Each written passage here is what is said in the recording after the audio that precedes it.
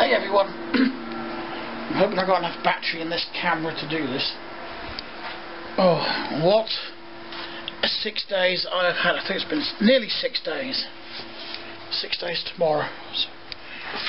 So, Mum has settled in. It's 16th of May tonight, by the way, so it's Wednesday. Gone 11 o'clock now, because this is my third attempt at this vlog. So anyway, they moved in. I've been down there helping for the past couple of days. I'm going down again tomorrow. I don't have to, but I want to, because I don't want to be sitting around here. I don't like it.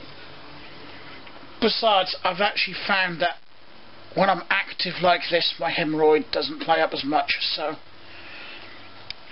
I don't know if it's because when I'm active my blood flow is better, because a hemorrhoid is an inflamed blood vessel after all. So I presume, and I'm not a doctor, I'm just presuming that if you have poor blood flow, it could affect that. Anyway, still a hell of a lot to do. The kitchen is almost sorted, as in Mum's cleaned out all the cupboards and got all the kitchen stuff in place. Just got the floor to clean. We are sorting out the washing machine and the fridge freezer and basically the utility room tomorrow. Because my stepdad's suffering at the minute because he's got bad back. Something like, I think it's a sciatic nerve or something they call it, which plays up a lot, as well as mobility issues and whatnot from his motorbike accident. My mum also has arthritis now in her back, and to be honest, my legs bloody hurt because they're not used to all the walking around I've done and lifting and carrying and, you know. Oh, but we'll get there. It's going to be lovely when it's all done. Hasn't been painted in 17 years, that place, so needs fully painting. All the paintwork, all the walls, everything has got to be done. But it'll get done when it gets done. Oh. But today we pulled down the first of the 3 sheds, because it was rotten as hell. It was rotten as a pear. How that was actually still standing there, I don't know. More by luck than judgment, I think. It really was rotten.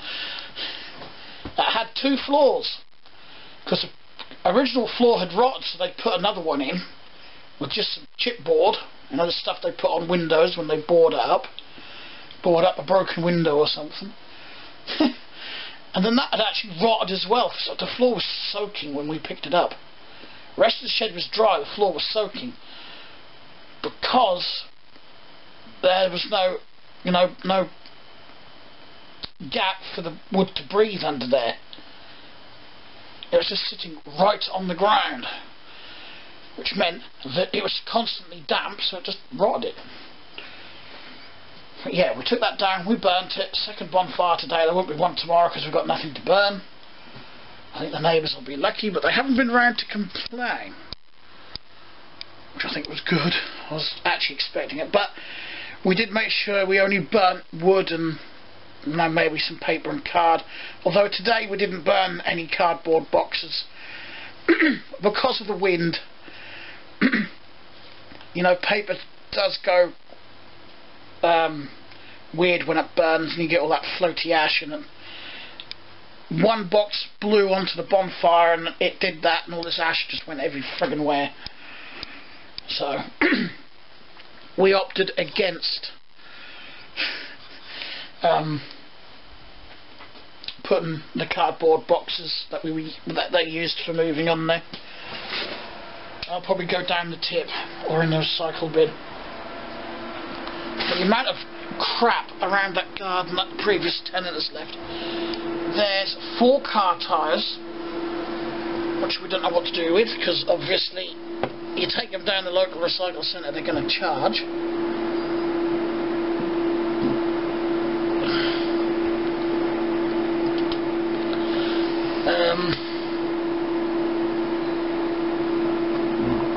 Dear. totally forgot what I was going to say, so I'm going to move on, I think.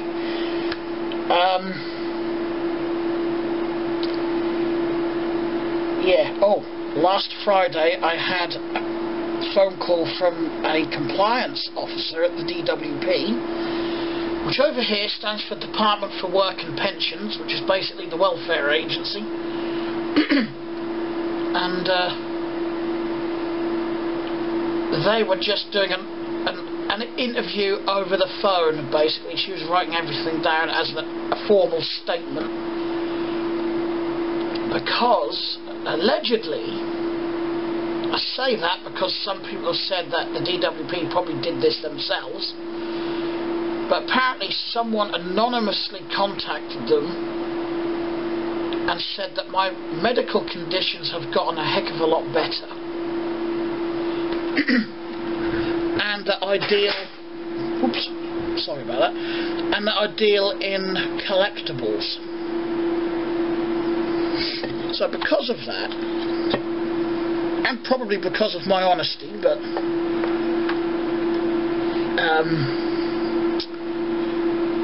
because they asked me if I had a PayPal and an eBay account, of course I said yes. Because I could probably easily find out anyway, and I didn't want to take that risk, because obviously it's got to go against me. So I said yes, and then they asked, do you sell, buy, or just sell? And I said, bit of both. I didn't at first, I actually said just buy, but I thought, nah, better, be honest.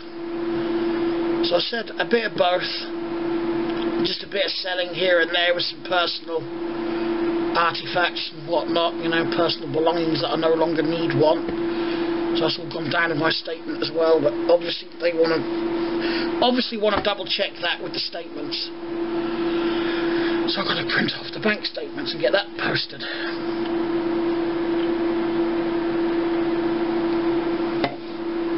My throat's going dry because this is my third attempt at this. So, yeah. I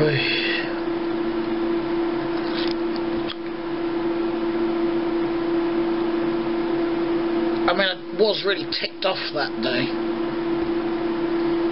because I assumed, someone had reported me for it, making up some bullshit. And I claim employment and support allowance because of my autism.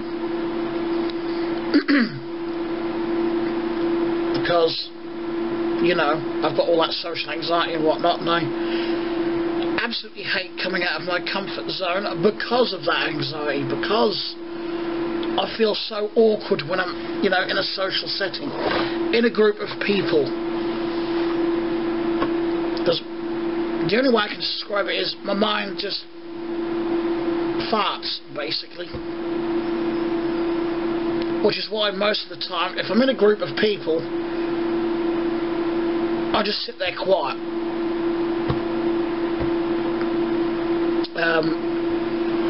But the daft thing is, replies to the conversation I had is going through my head, but they just don't come out of here. This doesn't work, which makes me feel awkward as well. And if it does work, it doesn't come out right. So, I just feel awkward. It makes me feel uncomfortable, which then obviously leads to the social anxiety. And yeah, it's the worst part of my autism. It's the part that I wouldn't want my autism fully cured.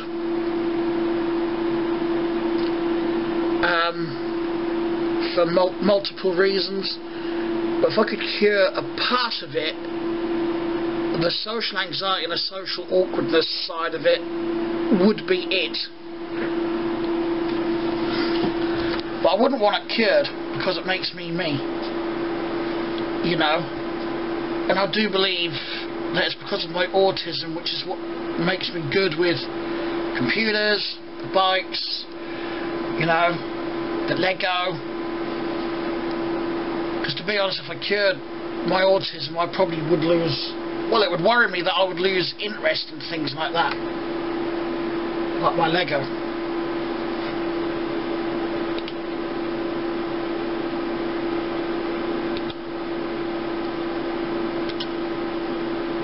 So yeah, I'm dealing with that at the minute as well. This is why videos have been a little bit scarce lately, because by the time I get home, I've just not felt like picking the camera up, because I've got to edit it and whatnot. Now, I'm still quite awake, so I want to get this done now.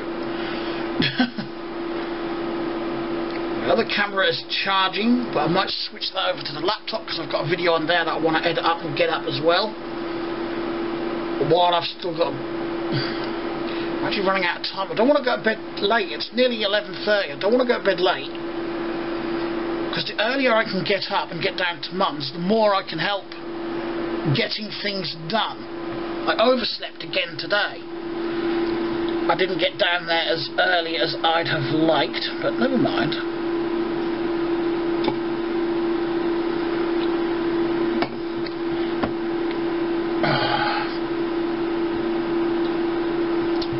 What else? There was something else. I've done this video so many times I've forgotten now, which is annoying. Oh yeah, got a ladder through there that we're gonna have to try and get into Mum's car. I asked a friend if I could borrow one of his ladders, because he's got loads in his workshop. Various heights and things, you know, various lengths I should say, not heights, and types. He's a self-employed gardener and whatnot, and he helps out a lot. One of his friends with gardening as well. So he's got all sorts. So he's loaned us one of his ladders so we can get into the loft, because we've got a load of stuff to go up in Mum's loft, or the attic, I suppose would be the correct term. And the step ladder they've got down there isn't quite tall enough, not to get up there safely anyway. But I'm hoping that we can leave that for tomorrow, just to give my stepdad's and my mum's back at least a day's rest, because they've both got bad backs. Now I actually feel like my sore legs from all the walking and my sore feet are absolutely nothing compared to their backs. I can only imagine the way they're both sort of hobbling around and whatnot. I'm gonna say their backs are a lot worse than my legs.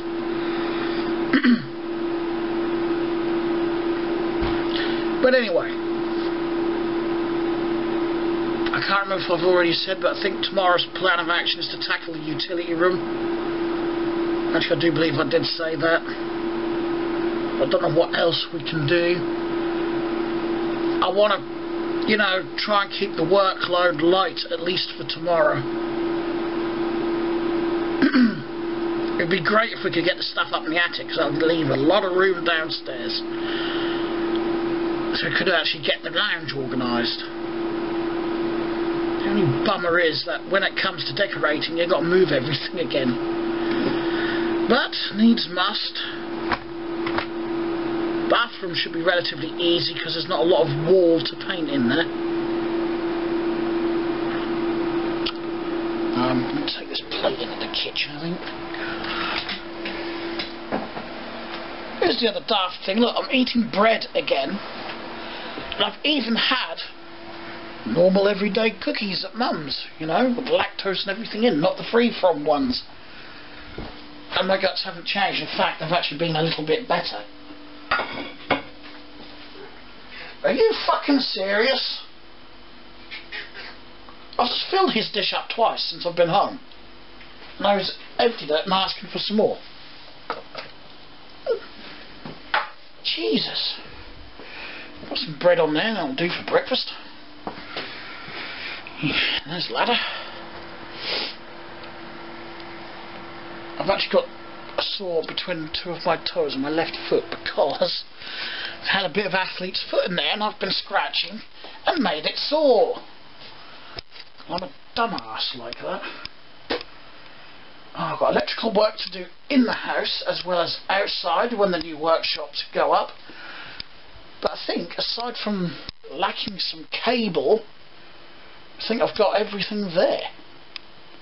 Should have enough power outlets, might need a few extras.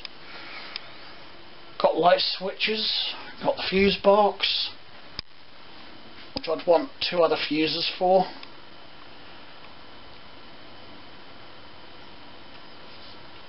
was going to wire, just have 2 circuits for both his railway room and the workshop, but I'm actually thinking of redesigning the whole thing so they have a separate power supply each, simply because if anything goes wrong in either one, it's only going to shut down the power in one of the rooms, not both, if that makes sense.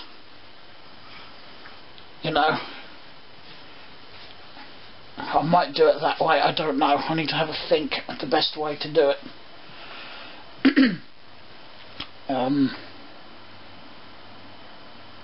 Mind you, I suppose it doesn't matter too much. Mind you, what I could do is put like the outlets in the workshop, the power outlets, on a fused spur, because I've got plenty of those. So if a fault did occur, I can actually shut down the sockets in the workshop alone without having to shut down the rest, Same with the lights. That would be a good way to do it. Not necessarily, I don't think I need a switched one. I've got some unswitched ones. I'll use those. I've got some brand spanking new ones actually, which I'll use. Some bits and some carrier bags there. I've got a load of bits in Mum's car, but they're a bit big to carry in carrier bags on the bike. So when she's next up town, we can drop them off. Or if we pick up the ladder tomorrow, I can drop those off and put the ladder in the car.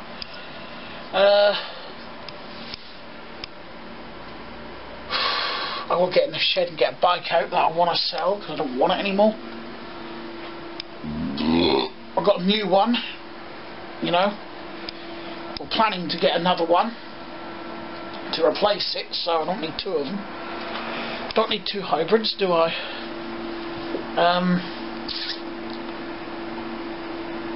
Right. I'm sure I'm forgetting something. Oh yeah, that's what I come over here for. I've actually got one of these in the back of the car. It's got a couple of drawers missing, but never mind. And another one of these, which has got some trays missing, but I really only took it because I wanted the trays, because this one's missing a load. When I say a load, it's missing 2, so I may take another couple out of the other one sticking here. So I've got now another complete one.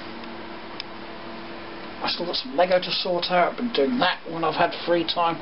Not had a lot of free time over the past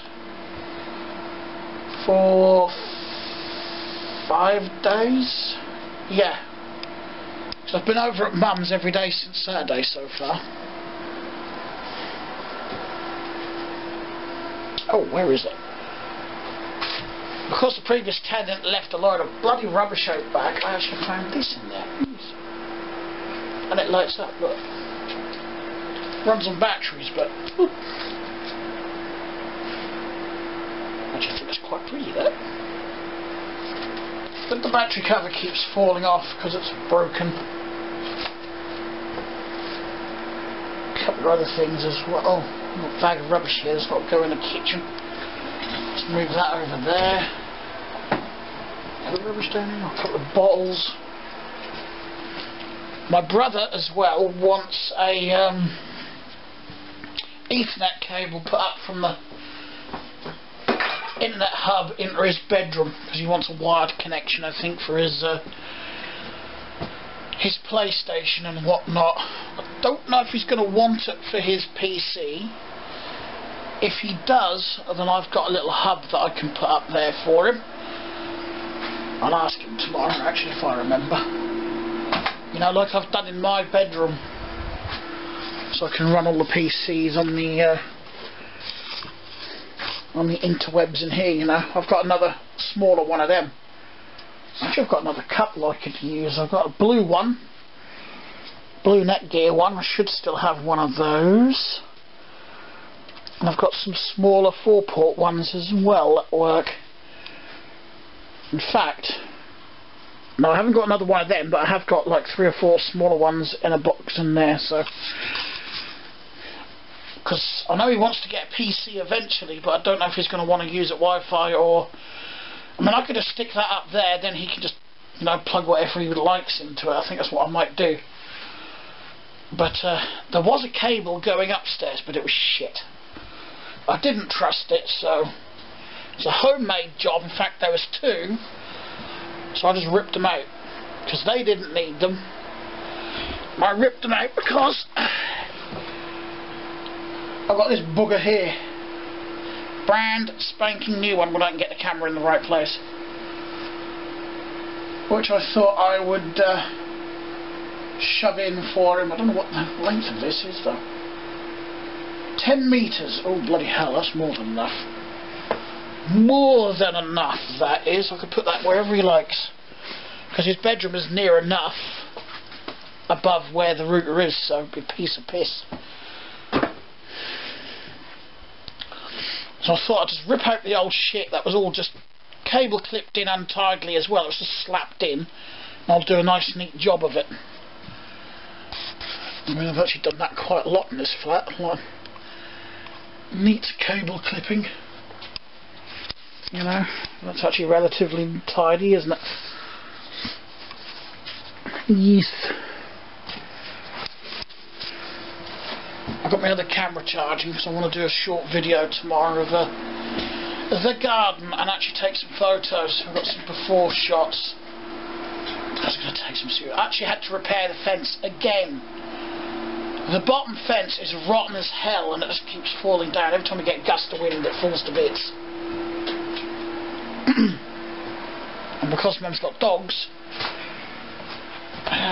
we've got to try and keep them in the garden.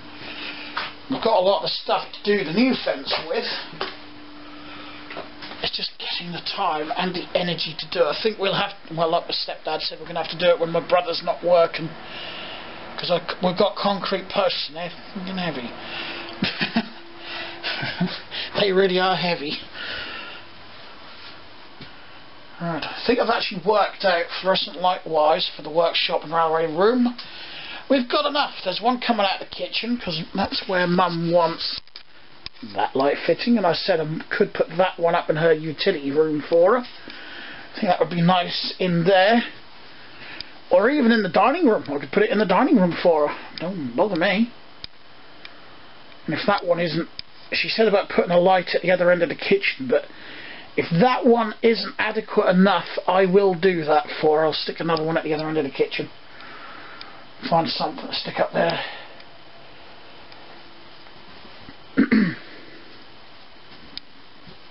It's not going to be long before I go to bed. I wanted to get down there early today, but I overslept again. Well, I deliberately overslept yesterday because I was so friggin' knackered. But last night wasn't actually intentional. So I want to get this video uploaded, edited. It shouldn't take too long to edit this one. And Jesus, wept. Hay fever's been driving me nuts, and my brother, because he gets it as well.